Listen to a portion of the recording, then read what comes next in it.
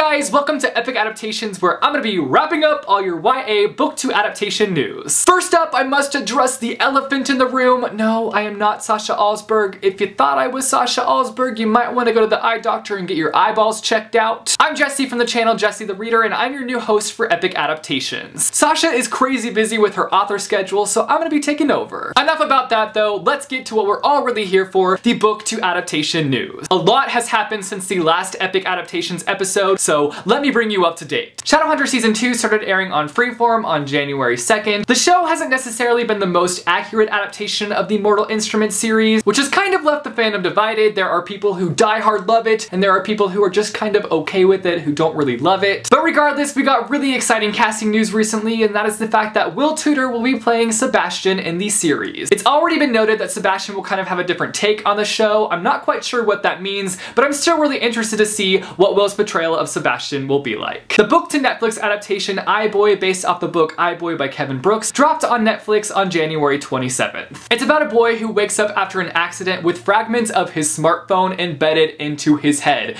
giving him superpower abilities. What a premise! The movie stars actress Maisie Williams, who is also known for being in a super hecka popular book to TV adaptation, Game of Thrones. Book to show, book to movie crossover, whoa bam! A trailer for the Netflix series 13 Reasons Why, based off the book 13 Reasons Why by Jay Asher, was released recently. This story follows a boy named Clare who comes home from school one day to find a package full of cassette tapes. On these cassette tapes is the voice of a girl named Hannah Baker who has committed suicide, and on these tapes are the 13 Reasons Why. The series is being produced by Selena Gomez, and fans can't help but be a little bit concerned just because the trailer showed some evident changes. But you also can't help but leave the trailer feeling super intrigued about the series. The series drops on March 31st, so mark your calendars, grab some tissues because it's gonna be a wild, emotional ride. A trailer dropped for Everything Everything recently, which is the movie based off the book Everything Everything by Nicola Yoon. And before you go watch the trailer, let me just give you a warning. The trailer spoils everything that goes down in this story. So you're gonna wanna read the book before you go and watch the trailer. With that being said though, it looks like it's going to be a super accurate adaptation, and it looks like it's just gonna translate really well on the big screen. The story follows a girl who is allergic to the outside world, but then one day, a boy moves in next door and he shakes things up. The movie is set to release on May 19th, so be sure to make your way out to the theater on May 19th and see this film. On February 10th, Shatter Me author Tahereh Mafi tweeted out a picture of what appears to be the script for the pilot episode of the Shatter Me series. A script has been written, y'all, and I am shook. This just means that we're that much closer to getting this adaptation, and I am so excited for it. Speaking of scripts, the scriptwriter for the Aristotle and Dante Discover the Secrets of the Universe movie adaptation tweeted this shot on February 14th, and I'm pretty sure fans of the book lost their chill. The script for the film has been written, and we're one step closer to getting this adaptation. The Sáenz versus the Homo Sapiens Agenda film started shooting on March 6th, and author Becky Albertalli tweeted this sweet little note of encouragement on the first day of shooting. And then the next day, Becky also tweeted pictures from the set. She's got a picture with the producer, and she's got a picture of some of the chairs on set. It's really so exciting to see this movie project move forward. Lastly, we've got casting news for the book to movie adaptation, The Darkest Minds. I feel like every day author Alexandra Bracken is revealing new information about this film, and it's just got me so